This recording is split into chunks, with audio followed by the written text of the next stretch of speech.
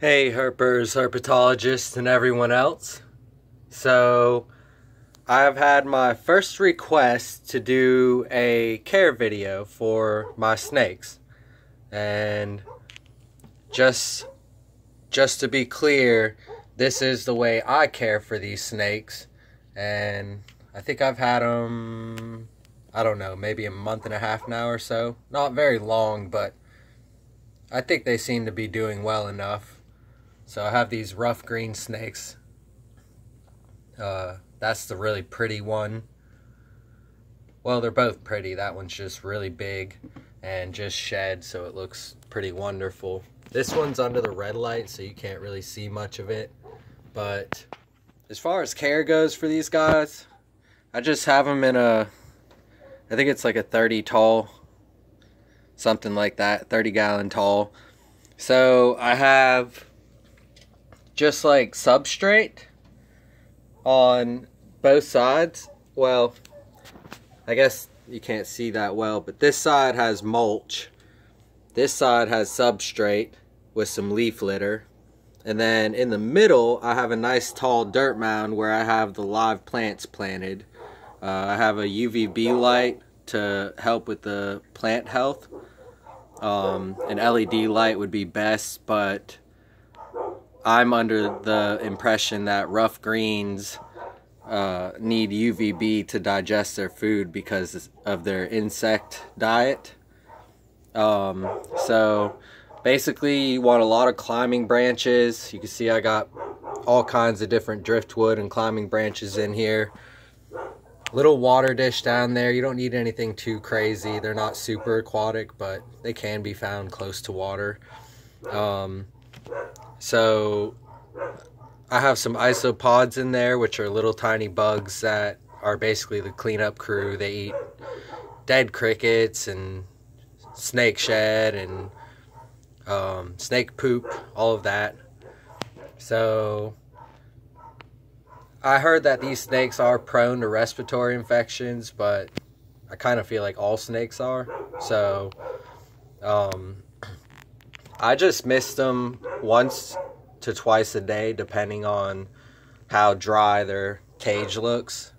But as far as feeding these guys, I just have these crickets, and you can see down there some greens. They are turnip greens. So what I'm doing by putting turnip greens in with these crickets just hours before I feed them off, it's called gut loading. So all those nutrients that the insects eat and then your animal eats, they get it all too. So it's very beneficial to all of it. Sorry, I know you can't really see much, especially because my finger's in the way, but I'm just trying to get all these crickets in there. So these are really shy snakes, very, very shy. And I mean, obviously they're somewhat used to me going in the cage from, you know, changing their water and all that, throwing food in there. Wish it would focus on this snake. So I've tried tongue feeding them, haven't had much luck. This one that I'm recording right now has actually eaten a small hornworm off tongs, but I'm just gonna keep trying. But yeah, when I miss the cage, I just miss like all of the plants. I do leave one side fairly dry so they can choose to be wet or dry. But that's basically it. I mean, they kind of just move around all day and bask. These snakes are most active in the middle of the day, believe it or not. Or just throughout the day in general, I guess. But that's the care video for these guys. I'm just going to show you. I got a couple peekers.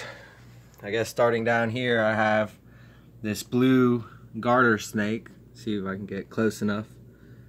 You can see some of the bluish coloration on this snake. Very beautiful. Just wanted to show you a couple of these animals watching. And then of course my big tiger rat, who I love. But yeah, so that's it. Just so you know, I was keeping an eye keeping an eye on these guys while I just showed you those two snakes real quick. But I'm gonna shut the lid after I end this video and call it good. But I hope you all enjoyed. Please remember to subscribe, like, share, comment, hit that bell notification if you want updates when I do new videos. But I appreciate all of you, and I'll see you all soon. I have a very special video coming up tomorrow. It'll be my 100th video, so you all stay tuned. Signing out, Nate's Nature Notes.